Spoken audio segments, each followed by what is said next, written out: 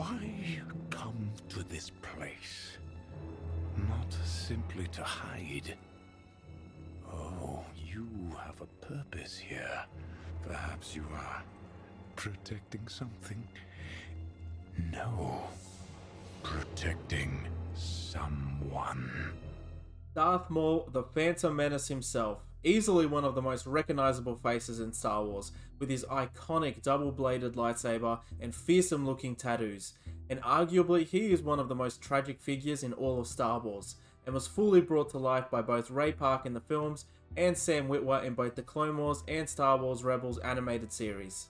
What's up guys, it's your boy Lordology here, and in today's video I'm going to be choosing and ranking my top 10 favourite Darth Maul mods for Battlefront 2.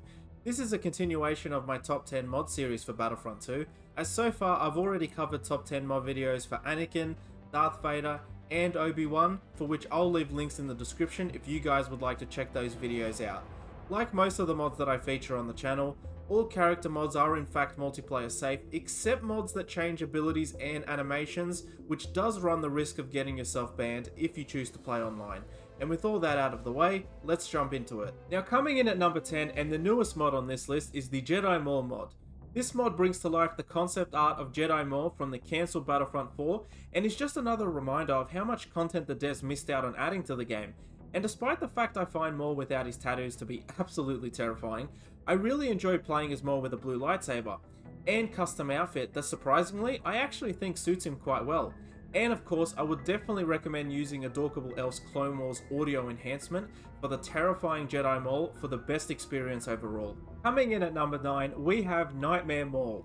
And contrary to the Jedi Maul mod, which will give me nightmares, this mod is actually quite pleasant. The Nightmare Maul mod alters his horns to be more accurate to the films, as well as adding Ray Park's earring, which is also a really cool touch.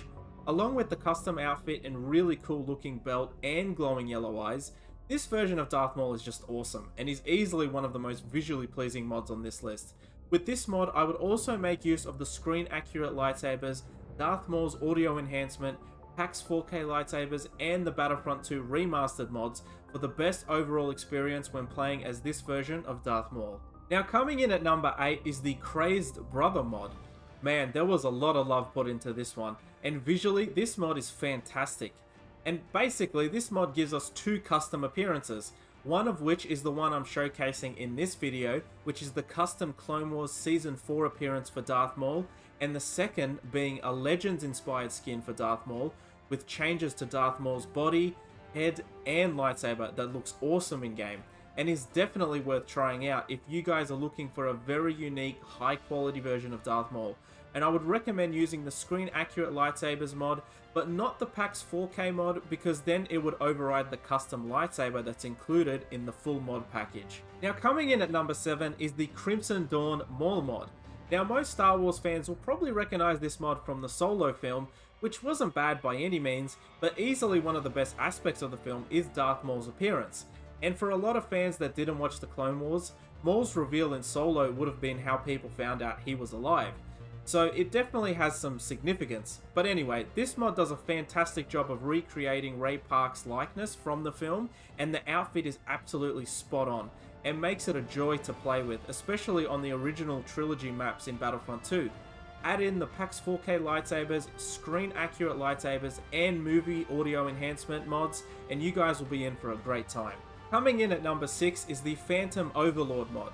This appearance for Darth Maul is taken directly from the Siege of Mandalore in Season 7 of the Clone Wars TV series, where Darth Maul faces off against Ahsoka, which interestingly is considered as one of the best on-screen lightsaber fights of all time, at least according to some of my family members. I see the Padawan needs one last lesson.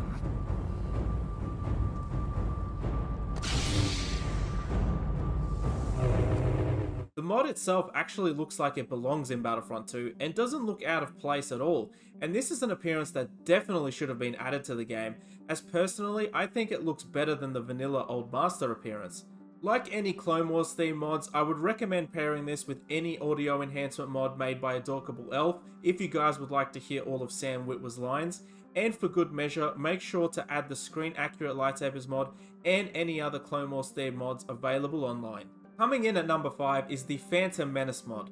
Now for this particular appearance, I kind of cheated a bit since I've used several mods to get as close to Darth Maul's appearance as possible on Tatooine, specifically from the first prequel film, with the first being the hooded Darth Maul mod. Much like the Phantom Overlord mod, this is an appearance that absolutely should have been in the game. The second mod is the single blade for Darth Maul mod, since in the first fight against Qui-Gon and Tatooine, Darth Maul is both hooded and has only activated a single blade on his double-bladed lightsaber. So these mods work in tandem with each other, and on top of the movie audio enhancement, PAX 4K lightsabers, and screen accurate lightsabers mods, which brings everything together for a great way to recreate the films in Battlefront 2. Now coming in at number 4, we have the Twin Suns mod, which is also called the improved Old Master mod. Basically, this mod improves upon and changes many aspects of Maul's appearance to look as close to his Star Wars Rebels appearance as possible, specifically during the Twin Suns episode in Season 3. In my mind's eye, Kenobi. Kenobi! This mod changes Maul's face mesh and textures with custom legs in the style of Star Wars Rebels, with weathered lightsaber textures and movie accurate horns and earring to bring together one of Maul's most iconic appearances to Battlefront 2. And as many fans know, this is the outfit he has on when he faces off against old Ben Kenobi for the last time.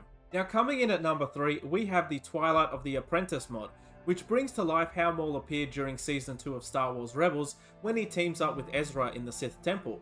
Everything from the legs, outfit, tattoos, face, and horns looks super well detailed with this mod, and it does a fantastic job of recreating Maul's appearance from arguably one of the best arcs in Star Wars Rebels.